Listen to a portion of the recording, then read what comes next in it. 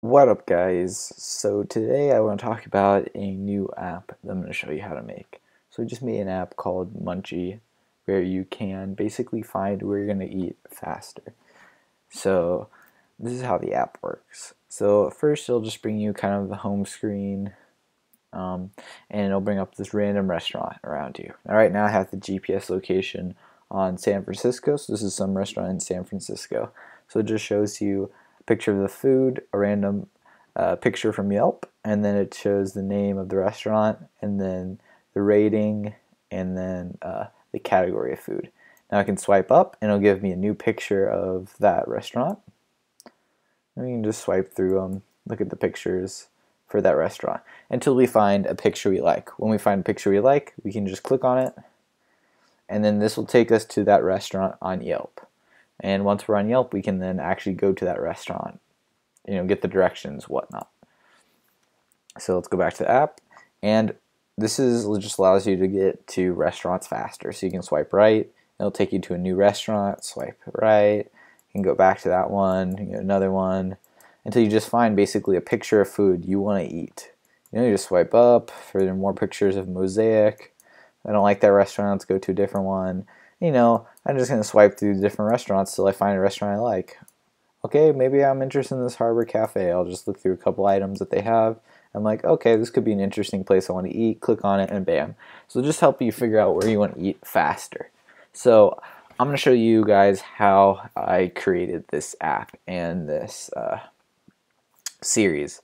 So before I get into kind of how, the actual technical part and actually making it, I just want to go over kind of the architecture of how this app works.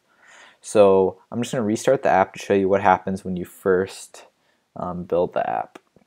So when the app first opens up, what happens is it goes and makes an API call to Yelp and gets all the restaurants in your location. So it takes a minute to load. It'll making its API call right now, and it goes and picks a restaurant from Yelp. And it gets about 40 restaurants with one API call. It gets 40 restaurants around you, and it's getting the coordinates, the latitude and longitude based on your phone, and putting that in the Yelp API call. So now it's using the location based on your phone, gets you all these restaurants, and I'm getting the pictures and just showing you them here. So I have all these preloaded. I'm just going through here, and I'm using a library called Picasso to actually load the pictures in from the internet. And that's all it's working. So it just does an initial API call, it stores them all, and then as you're swiping through in the background, if let's say I do 40 swipes to the right and I'm out of the initial API call, it'll make other API calls in the background while you're swiping through. So once you have it loaded, you should not be loading anymore. You should just be swiping through pictures. The picture takes a second to load. That's just because it's loading it off the internet.